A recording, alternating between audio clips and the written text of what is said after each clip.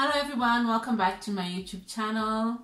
My name is Rufaro and babe, you've done this before. This is your second video. And please subscribe. No! My name is Rufaro and you're DK. Okay, and I'm Takunda. Yes, and please subscribe to the video. He's so right, guys. We need those subscribers. Okay, guys, so please subscribe to the video. If you're a returning subscriber, thank you so much for coming back. If you're a new subscriber, thank you for joining us. We hope that you like what you see and you're here to stay. Don't forget to hit that notification bell so that you don't miss out. Yeah, you're right, babe. So that you don't miss out on any new... That notification bell, right? Okay, now I have to put a notification bell there. A notification bell so that you don't miss out on anything new. Okay, so today we're just going to be talking about how we survived a long distance marriage, our long distance marriage, and it was like for how long, babe? Just under a year, I think. It was a year. I don't know why you're saying under a year. It was a year, guys. For me, it was a whole year. And we've been married for almost 7 years now. And it's something that I thought it was important for us to share because I received this message. I'll put it right there in my inbox. And someone was saying, you know what, I really would like to know about how you guys sort of managed a long distance marriage. So we are Zimbabweans, and particularly young couples in our country are planning to relocate, and some have already relocated. And there are definitely families that are living apart.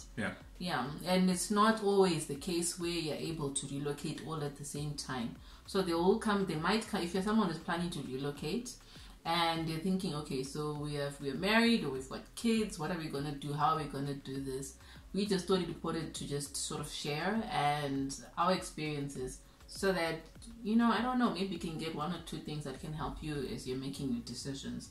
And for us, this happened like over a year ago. Yeah. Yeah, more than a year ago. Yeah, so more than a year ago. Yeah, we were planning to relocate to South Africa and leave Zimbabwe. And for us, when we started talking about this, really, I thought that we were all going to leave at the same time. I thought we were all going to get our paperwork and things were just going to work out the way that we wanted them to work out. But it so happened that we fell pregnant with our second child, right? Yeah, we fell pregnant. You fell pregnant. People say we because it's you and I. Oh, it's our pregnancy. Well, there's no morning sickness here, so... Anyway, see what I have to deal with? Okay, so I discovered that I was pregnant. I got pregnant all by myself. So I discovered that I was pregnant, and we had to sort of wait up until the baby came, and we weren't sure how we were going to plan the paperwork and all that sort of stuff. Yeah. And he sort of had a foresight to say, you know what, we can't wait up until the baby comes, because it looks like things are not stable in the country anymore, and it looks like things are going to get bad real quick. And he was like, so I need to leave now. And I was like, you can't leave now. I'm pregnant. And I want us all to leave at the same time. Yeah, I went. Guys, he left. Okay, so he left and I was left at home with our 4-year-old daughter, and I was pregnant. So we got 2 kids now, and I had to sort of like figure things out all by myself. And I guess for me, what I probably can just say is that if you're planning to relocate as a family or as a young couple, and you've come to the decision that, okay, someone has to go in advance, and then, do you say in advance? Has to lead, I don't know, to go before everyone else, and then the rest of the family joins them, then either because of work, for school purposes, or whatever it is, then it's important to know that things may not actually work out the way that you want them to. And I guess the first thing that I can say is that you need to have a plan. Yeah, you need to have a plan. So we had a plan to say, okay, so what is the plan? If you're going to leave me here in my state, what is the plan? And the plan was I was going to have the baby, get my paperwork, because my paperwork actually took longer. Yeah. Yeah, I wait about like 9 months or so, 6 to 9 months if I'm not. Our paperwork was almost a year apart. Yeah, it was almost a year apart in terms of, you know, getting all the approvals 11 done. months to be exact. Yeah. 11 months. Okay, Yeah. he's good with numbers. 11 months. You heard him right. And for me, I had to like wait and make sure that I got my paperwork before I could leave. And we had to make a decision and say, so what is the plan? So I wait, I have the baby, I get my paperwork, and then I resign from my job, serve my notice, sell everything if we want to sell whatever it is that you want to sell, and then make the move. No, well, in anything that you do, if you don't have a plan, you're probably going to fail. So, yeah. Yeah. Doesn't necessarily mean the plan will work out the way you planned it, but then you can always adjust. But at least you've got let's say, a North Star. Yeah, so if you fail to prepare, be prepared to fail. Look at some wisdom coming out of me. Wisdom right here. Yes. The second thing that really helped us was making sure that we were communicating. And communication is a very important part of this entire process if you're going to go through it. And I think it really played an important role. And when I mean communicate, I don't mean communicate and just calling each other prior. Remember, you said you need to have a plan. That's sitting down and having that difficult conversation is part of communication, so that there are no gray areas left when someone then packs their bags and then goes. But when you're then apart, you know, we have technology now. We can call each other. Yeah. Skype. We never used Skype. We just used WhatsApp calling. Yeah. And a lot of SMSing, and but I do admit I was very bad at that. But yeah, yeah, and I thought I was abandoned. I thought he had moved on and found a new family. No, I'm playing, but he wasn't as consistent. I was the one who was always calling and always trying to figure out what's happening. I guess also because I had the pressure of looking after kids, and I also had school at that time. I was doing my second degree. So imagine, I now have a deep found appreciation for single mothers who are out there. Guys, you guys are killing it. Like, you guys are killing it. I think when you're far apart, it's more important to be very precise about what's going on at where you are, so that the other party really understands what's going on. Yeah. He's very right about that. I remember, like, I always wanted to know, because I would get jealous when you tell me, oh, so my friend and I went out for lunch, they went out for breakfast. I'm like, oh, you're busy having breakfast. You're busy having milkshakes without me and stuff like that. And it was very difficult for me. And sometimes because he had gone to a different place, and he was making friends with people that I didn't know. He was spending time with people that I didn't know. I didn't know that they were good influence on him or stuff like that. So definitely issues to do with trust came about. And I had to sort of like communicate. In terms of communicating, it was also important that, I think it's also important that if you're not happy or if you're struggling, you need to communicate with your partner and tell them, you know what, I'm not handling this well. Don't pretend like you've got it all figured out, because your partner cannot guess. He's like halfway across the world, whatever it is. He's not going to guess that you had a bad day or the kids is not working out, whatever it is.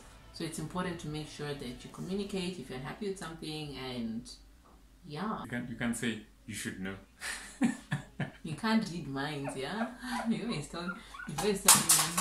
Oh, you broke that, did you? Yeah, I did. Okay, you can fix it. So he's always saying, you know what, I can't read your mind, Rufaro. So you need to tell me that you're unhappy with something, and then we work with that like that. Third point, make your partner feel special. By that I mean, well, for me, I thought it was very important that, you know, if I had a birthday, doesn't matter if you're in South Africa, surely you can make a phone call.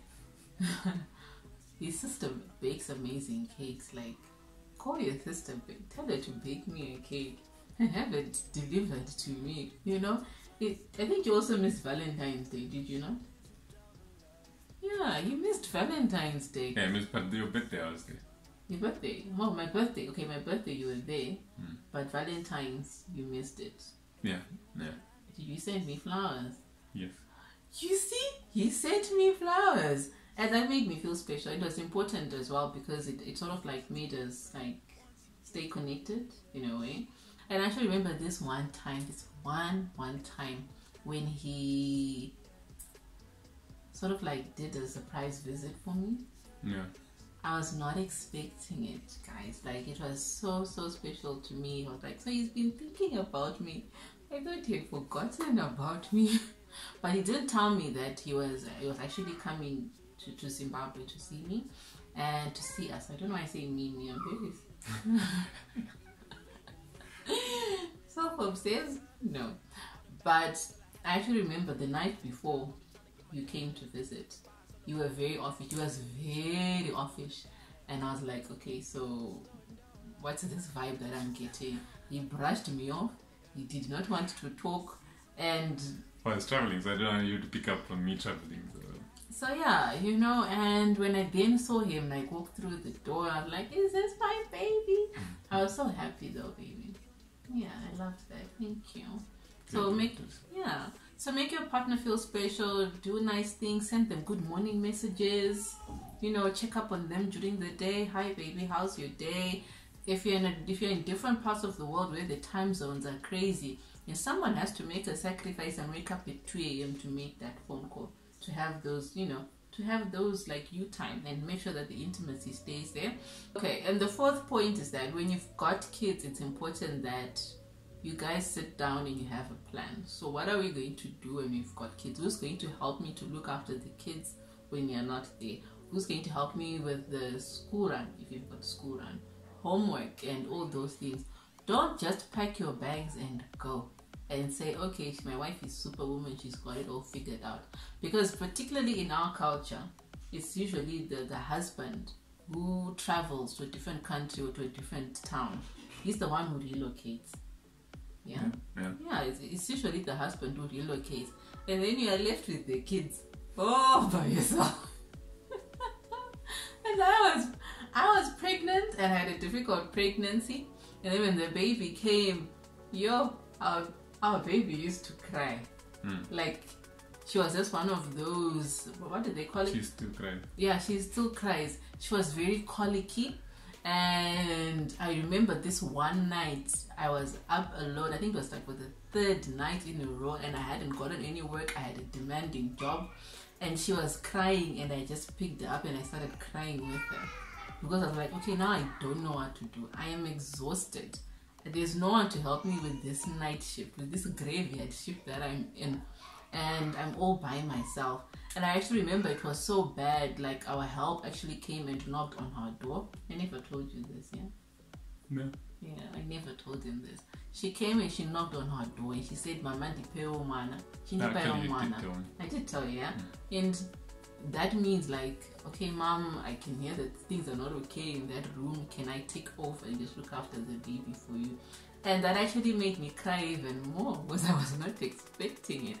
I mean, she had no reason to come and sort of like help me out. I mean, she spends the whole day with the kids she used to spend the whole day with the kids whilst I was at work. But she came up and she was like, and it made a world of a difference. So if you've got kids, it's important that you don't just assume that your partner has it covered. You need to sit down and make a plan. And what I liked about, you know, how we sort of did it and how you did it, baby, was like, my mom-in-law, she used to check up on me a lot. And that was a huge support system for me because I knew that Monday to Friday, my mother is literally calling me and she's like, are you guys okay? You know, there's a thing called what do they call it? Postnatal. I want to say postpartum depression. There's a thing called PND, postnatal depression, and it's a real thing. If you ever feel like you're not coping, please tell me, you know. And I had my mom-in-law on the other side, making sure she was calling me, and I felt the love and I felt the support. So literally every Sunday after church, I would pack my bags, get into the car, and drive to her house. If I was not having Sunday lunch there, I was having Sunday lunch and Sunday dinner there. But I'd make sure that most of my Sundays I spent it with her. And it sort of helped me, you know, during that time when I was there, either I would be taking a nap on the couch when I was visiting her, or she'd be playing with the kids, or the aunties that were there would also be playing with the kids. And that sort of helped in terms of making sure that I had a strong support system. Imagine if I was doing that all by myself, and my job was Monday to Monday, because my boss was relentless. So anytime was tea time, you had to be ready to go. And having to do that plus schoolwork and the kids was kind of hard. I had a lot to say about this part because you're like, okay, I don't know what you're talking about. No, it's because my experience is a little different. Also because I don't remember painful moments or painful. I'm more mission oriented in everything that I do.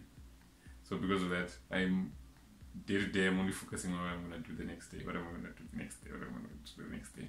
So of course I've got my own ups and downs, I guess, but they're very different from yours. When you've got kids, it's important that they also, stay connected with the person who's away. Because I remember that when we then moved and we started staying together, we had a difficult time, with Layla. Oh yeah, she'd forgotten me. That's So imagine that. I remember my heart was broken for him, and I know his heart was broken. I was like, okay, my baby doesn't remember me. And that was because, we had been apart for like the first year of her life. He was like traveling back and forth. He wasn't really there. And we then had to sort of having to rebuild the relationship. Okay, I won't say he worked hard to rebuild that relationship, and now she's like, dad is little girl, he's a girl's dad, he's a girl dad. They call it girl dad, it's girl dad. I have no idea. They call it girl dad. So he's a girl dad, and he's got his princesses that look up to him, and they're like, there's our king right there. And the oldest was fine because we used to have video calls, and she was there, and she knew that daddy, everything. When is daddy coming home? When are we going to see daddy? Because kids don't understand. And if you fail to make sure that you've got a solid plan that makes your kids not feel too much of the difference, it might actually impact them negatively. So you need to make sure that you've got a plan in place for your kids as well. Yeah. And the last point is to make sure that if you are apart and if you're feeling lonely, and you're feeling like, I'm by myself here and I've got nothing to do or whatever it is, get a hobby. And the thing that really saved me was because that I had school. So when I was not at work, I would come home and I was not with the kids, I was at school. So you can take a cooking class, you can start a new hobby, get a solid routine that helps you not to feel too much of the loneliness. But I've always had TV, so. Okay, you was watching a lot of TV, huh? There was Netflix. But it doesn't a lot per se, because I had a lot to do during the day. I think my entire orientation, which made everything not feel so bad, was because my entire goal was to shorten the time apart. So yeah. And it's important to work towards working. It's important to work towards making sure that the time apart is not too long. You cannot just go into perpetuity or whatever and not have a goal. So I guess it goes back to like what you were saying, because he knew we had a goal that our family was supposed to be together by this certain time, whatever it is. So that sort of kept you busy. Yeah. Well, I was not watching TV. I was watching Game of Thrones, actually. I was watching a lot of Game of Thrones, and just making sure that I stuck with my schoolwork. And that was it. So for me, I do not believe that the heart grows fonder. What did they say? The distance makes the heart grow fonder. No, I do not believe in that, because I believe that it's very easy for couples to grow apart when they're not together. And when you stop making the effort to communicate and to plan and to make sure that you stay connected and bonded, living apart can actually hurt your marriage. That's my experience. I think the person who coined that was talking about short-term kind of vibes. Yeah, so when you're apart for a few weeks, not when you're apart for years. So I think it depends on the timeline. Yeah, and for us, you know, God saved us. It was only a year, but there are people who've been apart for longer. It was like 8 months. It was a year. You left on the 1st of July. And then I came back in March, at the end of March. And then you left again. For only 2 weeks. And then you were following. No, it wasn't for 2 weeks. It was if you left in March. When did you not leave in March? I left, no. I left in July, right? Came back in March. Then left on the 15th of May. Okay, and then you came on the 1st of June. Yeah. So no, it was a year, guys. And don't listen to him. Don't listen to him. Okay, for me, it really felt like an entire year because, and besides, the time that he came, in my mind was not like, oh, my husband is here. In my mind, I was always thinking he's leaving soon. So I didn't have that sense of comfort that I have now to say my family's in one place. I was like, oh, okay, so he's leaving again, and yeah. But I left for 2 weeks and then you came. Anyway, yeah, that's it. So make sure that you've got a plan. You need to make sure that you communicate. And you need to make sure that you've got a solid plan as well for your kids and how you're going to interact and do all those things.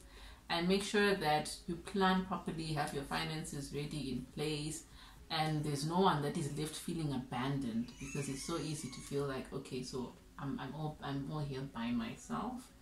And I guess, yeah, that's it. So let us know if you found this video helpful. Don't forget to subscribe and click the little bell. Yes, I know. And hit the notification bell. You got it right, baby. Hit the notification bell. Like and share this video with anyone who you think might actually benefit from this. And yeah, I guess that's it. So bye, guys.